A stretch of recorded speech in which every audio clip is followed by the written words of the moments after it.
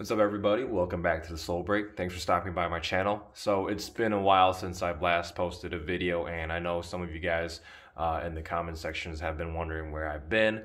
Uh, there wasn't anything wrong. I was just like kind of busy with life, just with work and all that. And then, as you could probably expect, I hit like a pretty cold streak with releases lately, and so I wasn't able to cop any new shoes. Like, for instance, I was really hoping to get the Air Jordan 1 Hyper Royals, but I struck on out on every single raffle or whatnot, and it was really frustrating because I know I've been really lucky, but I've been able to cop a lot of GR Jordan 1s for retail.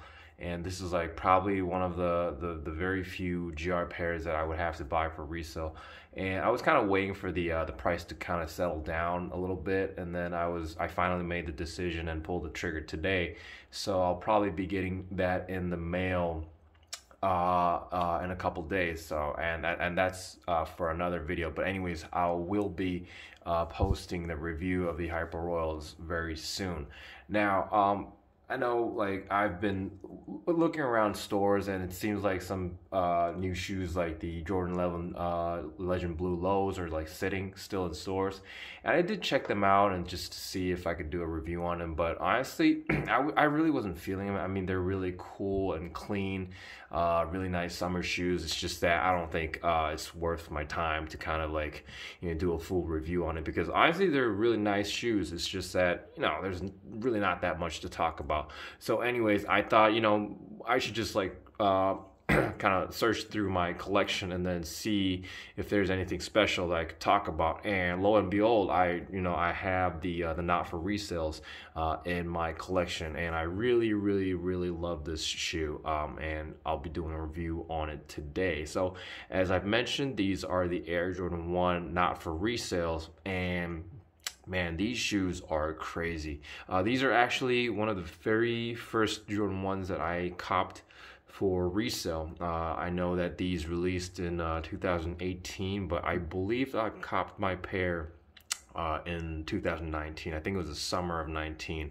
And I did have a little difficult time trying to cop this pair because I wasn't really used to the concept of buying shoes for resale, and this had a pretty hefty resale price. I mean, I think I copped it for like something around maybe like $650 back then, but now it seems like these are hitting for like over $1,000. So in retrospect, I mean, it was a nice price at the end of the day, but I still wasn't used to the concept, and especially there's so few pairs of these like available, and I really wasn't able to like kind of tell if I'm able to get a actual pair, because even back then, like the resale platforms weren't that like active as they are now in my home country. Like now we have like 5 or 6 resale platforms in my country. It's just that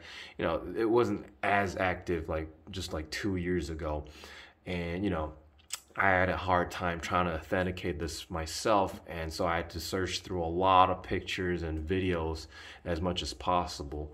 And luckily, I've been able to cop a real pair, and the guy who I dealt with was, he was pretty legitimate, and he was really straight up about everything. So anyways, yeah, let's just dive right into the shoe. Once again, these are really special, and man, so the quality on this is crazy. Now let's just first talk about the midsole of the mid panel of the shoe. So the mid panel is done in this very kind of like off-whitish tumbled leather, and the leather quality on this pair is just crazy. I know, like, you can just make this tumbled pattern on a lot of Jordan 1s, but it's just that the leather on this is really smooth and very plush. I have never held another pair of Jordan 1s that have this type of leather quality on them, like aside from the shattered backboards probably, but I've never held that pair in hand, so I wouldn't know. It's just that this is probably like the best quality Jordan 1 that I have in my collection. And then that off-white mid panel is accented by this dark black leather swoosh, which is also constructed in this tumbled leather.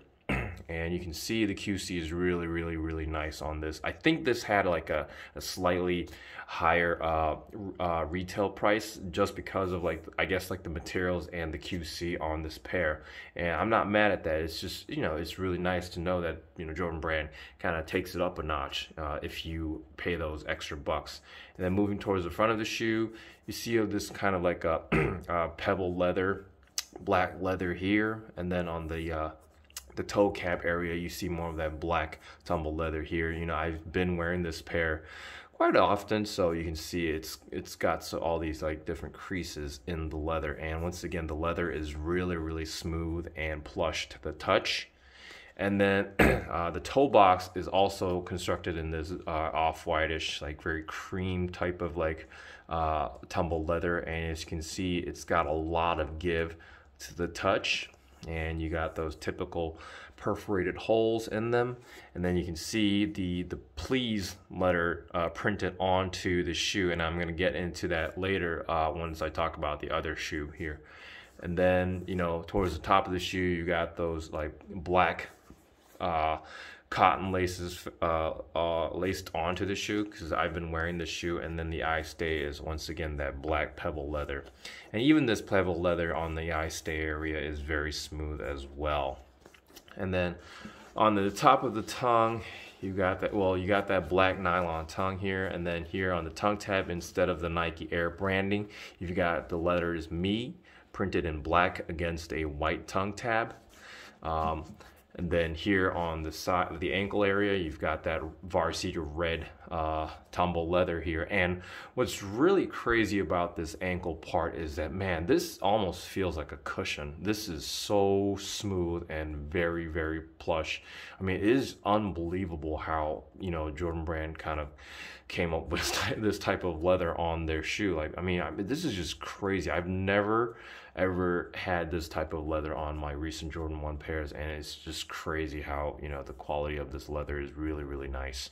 And then the Air Jordan Wings logo is also done in this kind of cream type of print, and man, that cream color looks so nice against that black background here along the collar area, and it's just, it's so cool. It's got that really kind of like premium feel to it. And then on the back side of the shoe, you see more of that black pebble leather with the this kind of I guess like silver threads, like the white or silver threads spelling out no on the heel counter. And on the medial side you see more of that cream type of mid panel here, and then the black swoosh again, Nike swoosh again. And then the midsole is also done in this kind of off-whitish or like cream type of midsole that we see typically on Jordan 1 models. And then what is not typical is that you see the not for resale lettering in black printed onto the midsole. And then and the outsole is once again that very like varsity red rubber outsole that we see on Jordan 1s. And then you got that circular traction pad in the front area, as well as that Nike branding in the mid part of the outsole. Now, I did purposely kind of skip all the important details about the shoe, because you gotta put this shoe side by side to fully appreciate what Nike or Jordan Brand is trying to do. Now, obviously on the tongue tabs, it spells out "Wear Me," and then the toe box area, the letters spell out "Please Crease," as you can see. And then the midsoles have that not for resale print on them. And then on the back of the shoe, you got the embroidery, the silver or white embroidery spelling out "No Photos." So basically this was Jordan Brand's attempt to kind of, I guess like kind of like draw people's attention, and then kind of, you know, tell them not to, or like kind of stay away from that resale culture, kind of playing on the idea of like this being like a kind of a quasi sample pair, where you got the not for resale lettering on here, and then the Jordan Brand begging you to wear these shoes so that you would actually crease the toe box area, which I did you know. So it's kind of like, you know, Jordan Brand's way of saying that your shoes are meant to be worn. You know, I don't mind people kind of like keeping their pairs like on ice for their collection. It's just that, you know, all the fun is in actually wearing the shoes. So, you know, I do have some shoes like on ice DS. It's just that, you know, it's the best way to appreciate your shoes and kind of enjoy them is to wear them. And then another detail that I wanted to mention is that it's got more lettering on the side of the sock liner. Here you got that, sorry, this pair is not numbered, playing on the idea of that, you know, back in the day, a lot of Jordan 1s used to be numbered, but, you know, this pair is specifically not numbered, so it's a kind of like a play on that idea. And I believe, does this side have another? Let me just check. Okay, yeah, this says general release. Obviously, this was not a general release. I think this was like an NRG model. So that really means that, you know, Jordan Brand kind of kicked it up a notch in terms of quality, and then they did limit the number of pairs circulating around the world purposely. So, ironically speaking, these are going for a really high resale price, and you know, I'm not really sure if Jordan Brand kind of intended that, but I don't know. It's kind of ironic to see that. And then once again, the no photos kind of plays on the idea where people kind of just, you know, keep their shoes on ice and then just kind of take pictures of them for the gram. I'm sitting here doing a YouTube video on this thing, but you know, I wear my pairs, so it's all good, I guess. And then another last detail that I want to mention is that the insole of this shoe, here we go. Yeah, so the insole of the shoe spells out, it's got that red letter prints on the insoles reading no L's, playing on the idea of, you know, people kind of like, you know, the hope of people not getting L's on releases, which I did for like the past, like, I don't know, like 100 releases, I guess. I don't know. I'm a bit salty about the Hyper Royal release still. It's just that, you know, I rarely take the insoles out on my Jordan 1s. I don't really mind, like, you know, that the Nike Air or like the Nike swoosh kind of like disappearing after like one wear. I don't mind that. I even wear my like Cactus Jack pairs with the original insole in them.